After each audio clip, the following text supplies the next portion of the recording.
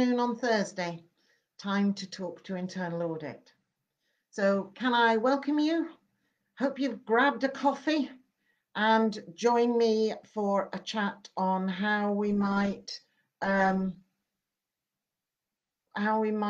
proceed in terms of supporting each other through the key challenges for internal audit in the COVID-19 pandemic.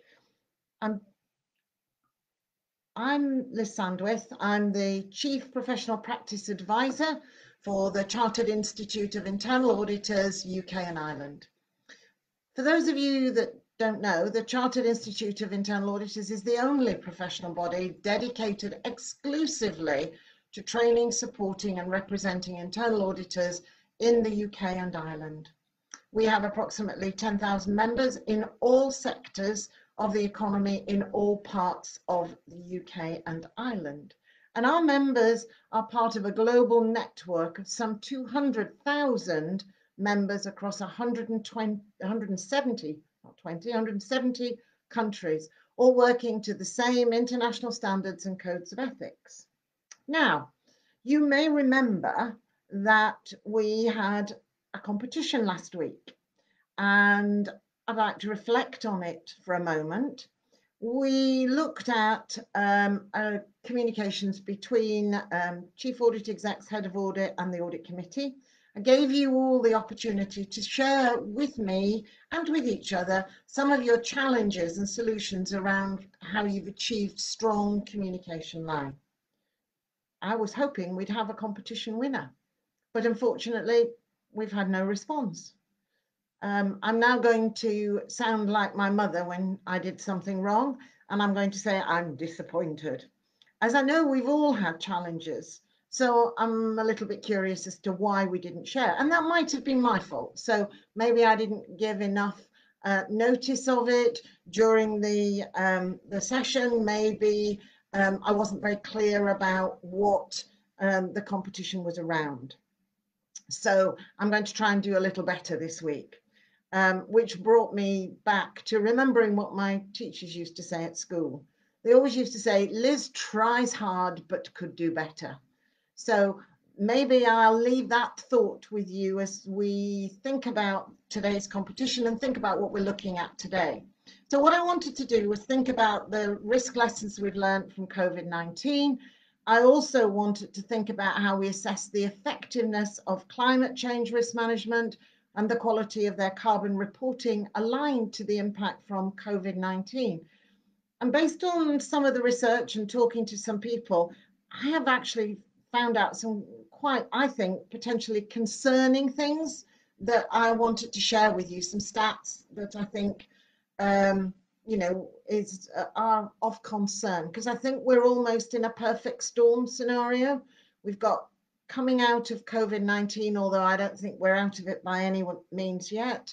We've got climate change coming around the corner, and we've also got the economic recession that we're in and heading into, and I think will last most of the remainder of this year and into next. Remember as well, if you like the Facebook streams and want to spread the word, I'm sure you do, be sure today's live stream is one you share, and you can do that on clicking the share button in the corner of your screen. After all, the more the merrier with us. So what I wanted to think about was the impact and effects of COVID-19 and how they continue to be felt by businesses globally and how that impacts on our day-to-day life. Firstly, I'd like to think about how our organisations and our professions might succeed in uncertain times. So I think there are 4 key principles that we could consider in managing the impact of COVID-19 on your business. Have a clear vision of direction and be prepared to flex your muscles to make it happen. And I think that's the business as well as internal audit. So now is the right moment in light of the developing situation to review your long-term strategy. Consider how your competitors in your market sector might react and what the longer term market conditions may look like. Think about your business's desired end state once the crisis is past and determine where your business is going to invest to facilitate accelerated growth. Now, don't just read into the words I've said, business. Think about this from an internal audit perspective as well. So what's your long-term strategy within the internal audit function? What are others in your market sector doing in relation to their long-term strategies? Do you talk to them? Do you find out what's going on? When I worked at Channel 5, and I know it's a number of years ago, we used to get together, the heads of internal audit across media used to meet once a quarter and talk about challenges, not confidentiality breaches, but just talk about how we were dealing with some of the challenges. And that could be new pieces of legislation when they brought in the gambling legislation around running competitions on TV. And the requirement to offer a free route to enter a competition. What did that mean? How did we deal with it? So think about those as things that you might want to do moving forward. Never waste the opportunities presented by the adversity of a crisis. That's very true of internal audit. You know, you think about us as a profession back in February, January, and in 2019, and think about what we're doing now. I'm hearing about flash reporting. I'm hearing audits that we do in 5 days that might be a learning review or a health check that provides a level of assurance to the business very quickly around key areas of potential high risk and especially new risk. So think about those. Think about how we can contribute to a mergers and acquisition strategy. Do you get involved in due diligence? Remember, you need your seat at the top table, but if you do have that seat, what are you doing around due diligence and how can you help the organization? So think about that as we move forward. It's no good having a view or an opinion once the merger's gone ahead or the acquisition's gone ahead. How can you get there at the top table, part of the discussions as we move forward or as your organization moves forward? And I think because of what I'm seeing and hearing, as I'm sure you are, I think things like mergers and acquisitions are going to be quite high profile in the coming weeks. It was on the news this morning. There was employees of British Airways were talking about how British Airways was behaving. But then in the next breath, someone else was talking about British Airways looking to buy a Spanish airline. So, you know, how do these bits fit together? What is internal audit's role at this this moment in time, and how on earth can we contribute to the future success and sustainability of our organization? Make sure we've got the right team. Have they got the right skills? Have they got the right capability and capacity to deliver these things? So some of the auditors that, you know, we are talking about, we're talking to as an institute, are talking about work around the crisis management, business continuity planning. You know, what are we doing in those spaces, and do we have the people? Somebody said in a conversation recently, you know, your crisis management plan may well have pandemic on it, but, you know, surely it has to be more than in the event of a pandemic, meet in the car park, report to your line manager and await instruction. That's not going to work, is it, as we move forward into, you know, potentially, you know, what is it, strike 2 of COVID-19 as the autumn approaches. So, you know, let's think about whether it's fit for purpose and what we can do to contribute. And what about our talent? Not just the talent within internal audit, but hopefully there is lots of good talent in internal audit, how we're managing them, but also talent across the organization. Statements or phrases such as cash is king is very much in grabbing attention at the moment. So supply chain, what are we doing as internal audit around our supply chain? We have a session next week on supply chains, and I'll tell you a bit more about it as we come to the end of this, but would ask you very much to join us and hear about how one particular head of internal audit is managing their supply chain. So COVID-19 is impacting on supply chains. Some are not going to survive. Some of your suppliers won't be there, perhaps the smaller ones, as we move forward. So we need to think about what are we going to do. So what are some of the key considerations we need to consider in terms of managing the risks that are emerging from COVID-19. What is our strategy? What are our operational supply chain contractual obligations? What about our HR workforce, health and safety? What are we thinking about there? Technology, data, telecoms, thinking about financing, cash, insurance. Some of the insurance companies have come under fire because there have been suggestions that perhaps they're not paying out due to COVID-19. So let's just think that through and understand what it means. COVID-19 is in effect the first of several major challenges facing organizations through the next decade.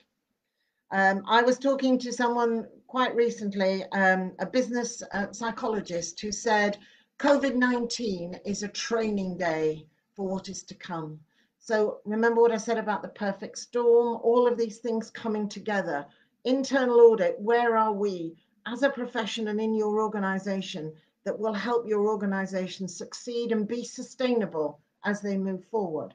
So remember, I talked to you about a competition. So first of all, let me remind you the theme of today. If you're just joining us, welcome to the stream. The theme is about risk lessons from COVID-19 and centers around the impact of the virus on things like climate, risk management, and carbon reporting. So one of the things that I want to ask you to think about today in terms of the competition, and I hope you'll all enter. So I want you to talk to Internal Audit, one of the things that you or your team have done in the last 11 weeks that you think has had a significant impact on climate change and how you will embrace it moving forward. For example, did you walk to the shops during lockdown instead of taking the car? Meeting both the exercise and the shopping requirements? And have you started growing your own food and vegetables? As some of you may know who know me, my husband's a dairy farmer. So we tend to grow our own vegetables. We had a bit of a problem experience 2 years ago now, and I haven't grown them since, but I'm intending to do some more work in that space this year, in that I was growing some wonderful cauliflower, Brussels sprouts, cabbages, salad stuffs, all sorts of things. But unfortunately, the pigs escaped and they ate all my plants, all my vegetables. So they didn't get a chance to come to maturity. They even ate my strawberries that I was growing. So, but what are you doing and what are you going to take forward with you into the new world as we start, the new future as we start moving forward? So what I wanted us to think about then is climate change. And I've been having a look at what the World Economic Forum have had to say. And the response to the pandemic illustrates for them 5 actions that we need to take to address the global climate change crisis. They include making people the priority, thinking about the global perspective. So let's not think about it in a very narrow term. Let's think big picture and trusting our experts. So from an internal audit perspective, one of the things I want you to think about is what are we doing in your organizations around ESG, economic, social, and governance agenda. The Institute is doing a substantial piece of research around climate change. I'm certain that you will probably be given or sent out surveys to complete. Some of our heads of audit are being approached to ask them to give real life examples, case studies of what they're doing in this space. So building on that, I want us to now think about the climate change risk. So rethink the risk. We've known about the risk of global pandemic for years. If you look at Bill Gates, he declared in 2015 in a TED talk that if anything kills over 10 million people in the next few decades, it's most likely to be a highly infectious virus. We should be concerned. But in fact, we can build a really good response system. People didn't listen. We don't have a virus yet. We're busy working on that. That is work that we need to do. We need to listen to the global perspective. The jury is out, according to the World Economic Forum on whether COVID-19 will prompt the world to choose the route of national isolation or global solidarity. But think about that from an internal audit perspective and think about your organization. Are you very narrow in your organization? Do you look across your market sector? Do you look across geographical locations? Are you thinking about where you might work with others in your space to build global solidarity? Sorry, I'm having trouble with my words this morning. Global solidarity. But understanding as well that we're connected in vastly different geographical locations and circumstances. So some of our members you know, some of our 10,000 have presences across a number of different countries. I worked for an organization that had a presence in 150 different countries. So what does that mean from internal audit? It means that we need to understand the different challenges of geographical locations. And that is around climate, it is around COVID-19, it's around economic recession. How do we as internal audit, and can we as internal audit, bring some of that together and learn from our colleagues in different countries working for the same organization, or just general principles that will help us move forward in terms of embracing working together, closer relationships. World Economic Forum is very keen on making people the top priority. And they state that it shows that large-scale response to a global crisis is possible. Do we think that's what we had this time round with COVID? Or do you think we were more country-focused than global picture? So we need to think and harness this compassion and proactivity to protect vulnerable people in all contexts, including those most exposed to climate impacts. Now that could be your organization. What does your organization do? What is its purpose? And we had a head of internal audit at one of our forums recently who talked about the difficult conversations he was having with their audit committee and their board in terms of matching the purpose of the organization, the values, and the strategy in terms of what they were delivering. And he was quite clear, these are not aligned. Our purpose, our values do not align with the strategic direction you are taking this organization in. And he talked about it being a very difficult conversation with board and with audit committee. But over a period of discussion, he helped them understand that yes, these factors were not aligned, and therefore the organization was at risk of delivering things that were not aligned to its purpose, perhaps prioritizing projects that were not aligned to its purpose. So internal audit, can we help our organizations by having some of these more difficult conversations? We also need to be able to trust experts. And one of the challenges that we have had probably over COVID-19 more than we've had elsewhere is that the value of knowledge is becoming increasingly clear. And we need to listen to some of our climate experts and policy advisors in order to help us fight the challenges and the risks that are coming down the track. But how do we decide as an organization, and how does internal audit help us decide whether the experts that we are putting our trust in can be relied upon? There have been lots of conversations over the last 12, 13 weeks about, you know, who's saying, whose numbers are correct, whose numbers do we believe, and whether or not we can trust what we are being told. So within the organization, do we have experts in particular areas of the organization that we can and should be relying on? Internal audit is an expert in governance, control, and risk management. So should the organization be able to rely on what we are saying around control and governance within the organization?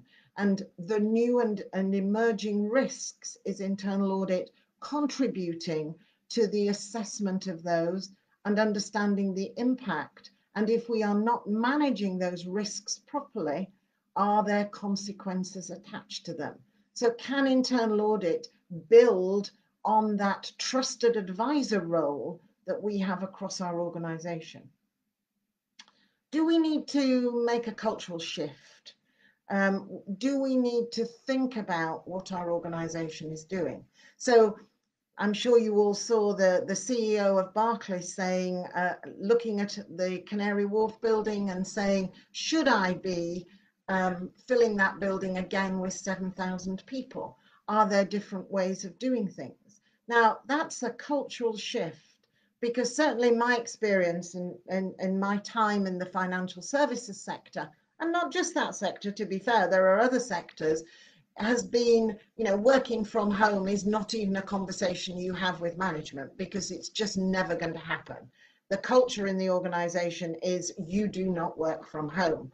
So moving forward, we've learned from COVID-19 that actually working from home is possible and works really well. So we've used the coronavirus work from home experiment, and that has, in some instances, not required any new technology, but instead has relied on new thinking. We have many of the tools that make major advances in addressing climate change. So what we need now is the will to apply them. Much remains uncertain about what the world will look like when we emerge from COVID-19 pandemic. But the fundamental changes we are witnessing may well offer us a final chance to avoid a climate catastrophe. So then we think about carbon reporting, and we have written a piece of technical guidance around how you calculate carbon usage.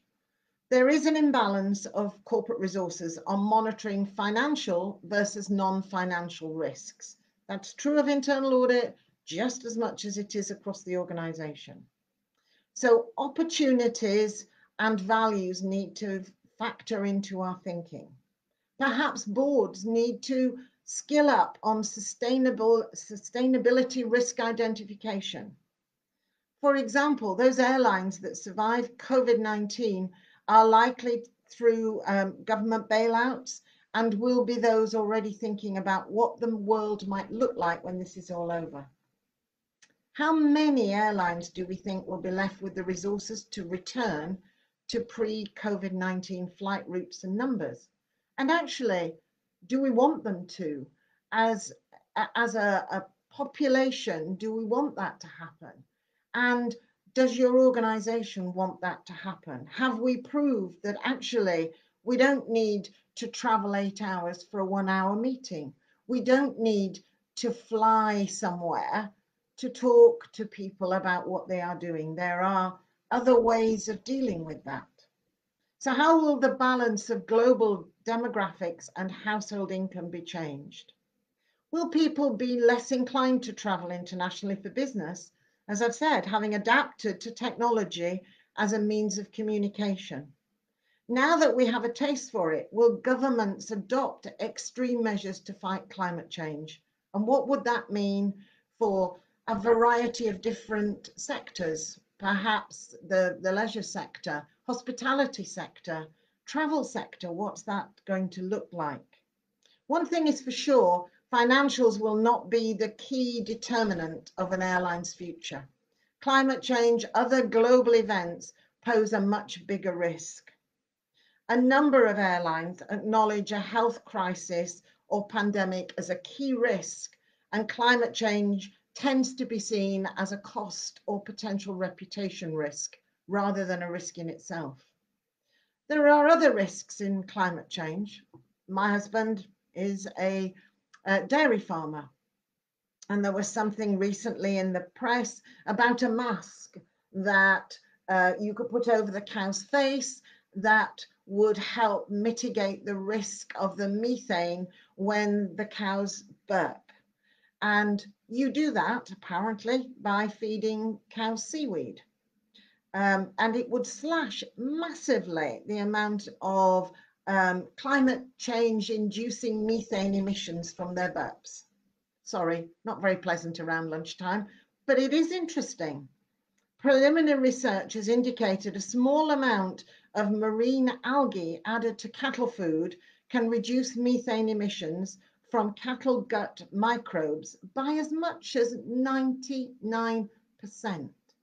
That's just about changing a mindset of farmers across the globe in terms of what they feed their cattle.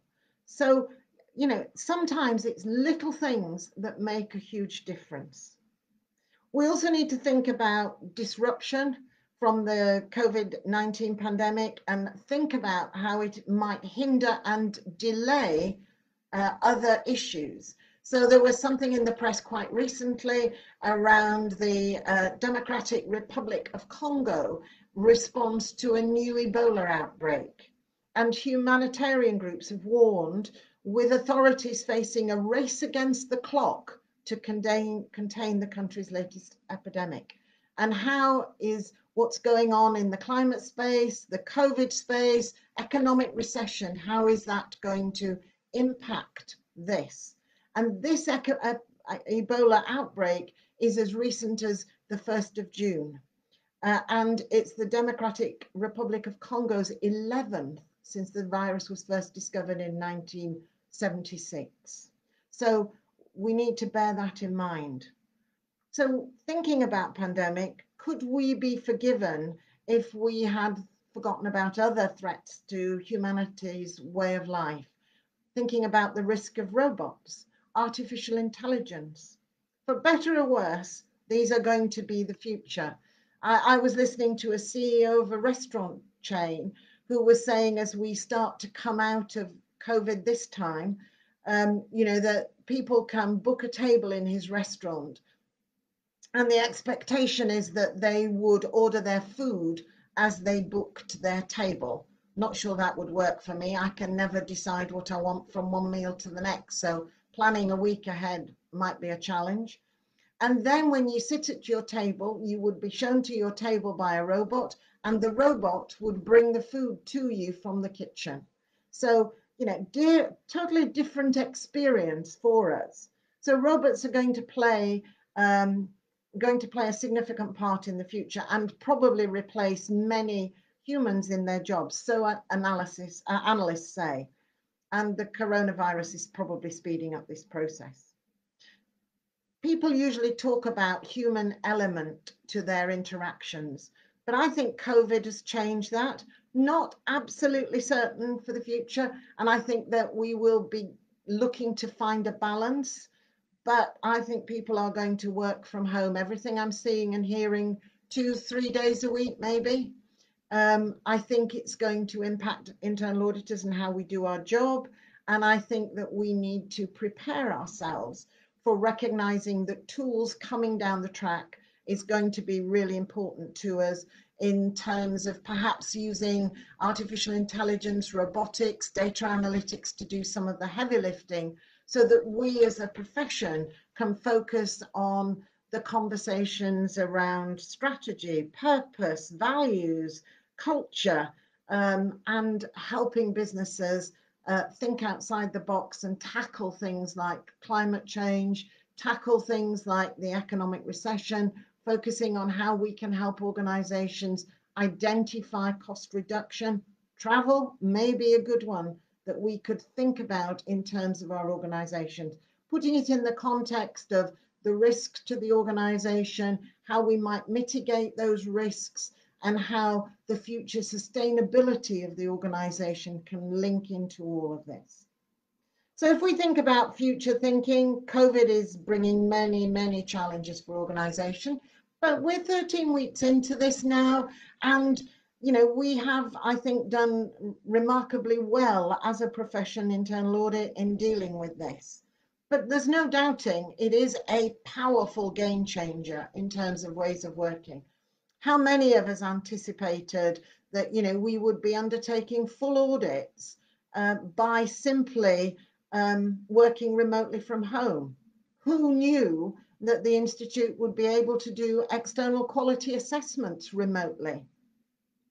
And the Institute has come up with a quick win for organizations who are not yet ready to undertake a full external quality assessment. They're busy adjusting to this. So we just need to think about that as we look to move forward.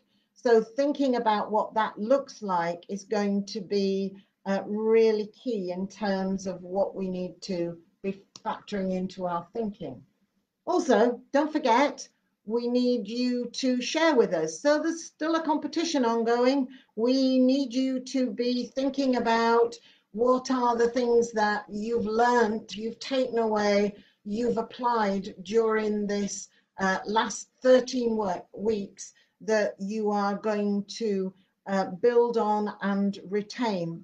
A colleague I had of Internal Audit talked about bottling this, and I quite like the concept, because I remember watching my grandmother bottle things to preserve them through the winter so she could use them in those dark days of the winter when things were not available as readily. Now I know, okay, different world, we have freezers, everything is wonderful, but the concept of bottling something to preserve it for use in the future, I think is a really great thing for internal audit to think about. So maybe at one of your team meetings, there's an opportunity just to reflect on what you've learned from the last 11 weeks and what are the really key things that you want to bottle for the future to use as we move forward.